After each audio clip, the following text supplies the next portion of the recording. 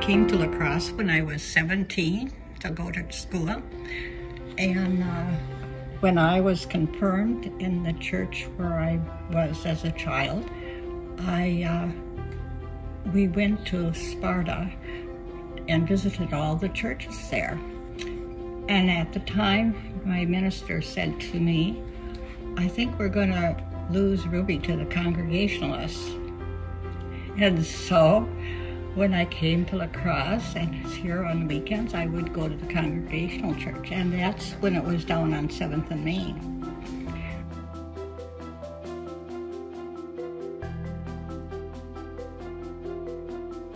The reason we joined this church is because we went to church on Sunday.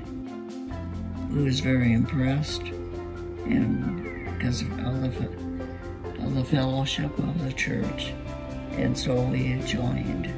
At that time, it was Reverend Frank that was the pastor, and we've been members ever since.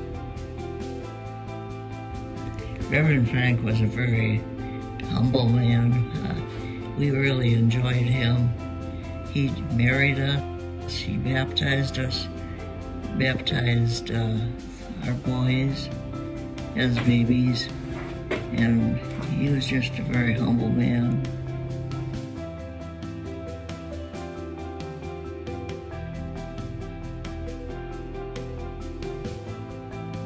The date was December 20th of 1953, and I was just born on November 7th.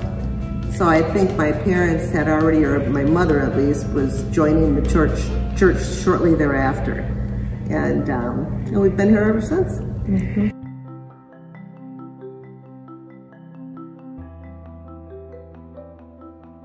Well, we went all through Sunday school and confirmation, and then my husband and I, we got married here. And our kids, our two sons, they went to confirmation and all through Sunday school. I remember vacation Sunday school in the summer. Oh, yeah. We just couldn't wait because we would have so much fun. Run all over the church. We'd yeah. be down there looking for the orange boxes. Yeah, I mean, and so I just always felt the church was there for us in good times and sad times. I came to La Crosse in 1974 after graduating med school for training at Gunderson Clinic. I started attending the church at that point. In 1976, I then was hired permanently, so that's when I became a member. And this church fit in with what I expected a progressive, open church was about. What did progressive and open look like in the 70s? Women were accepted.